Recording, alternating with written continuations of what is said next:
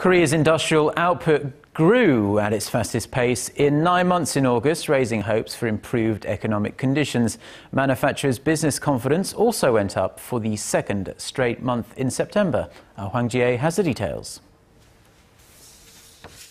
Recent figures indicate that the Korean economy may be on the path to recovery.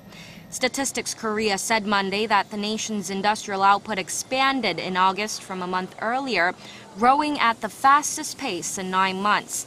Industrial output, which includes production in the mining, manufacturing, and gas industries, rose 1.8% last month, following a 0.3% fall in July. This indicates that local manufacturers were backed by firm exports during the period, since Korea acts as the production base for some of the world's largest manufacturers of automobiles, ships, and smartphones. Exports in August, in fact, grew over 7% from the previous year, the strongest showing in 7 months.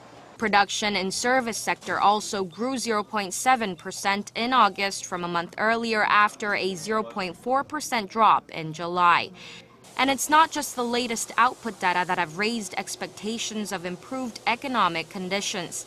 The Bank of Korea said Monday that Korean manufacturers' business confidence this month posted a 3-month high of 75, up from the 73 tallied in August.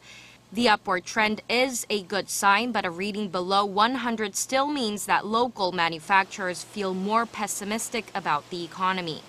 The central bank said that local automakers and shipbuilders especially gave optimistic views about their business operations. Hwang Ji-hye, Arirang News.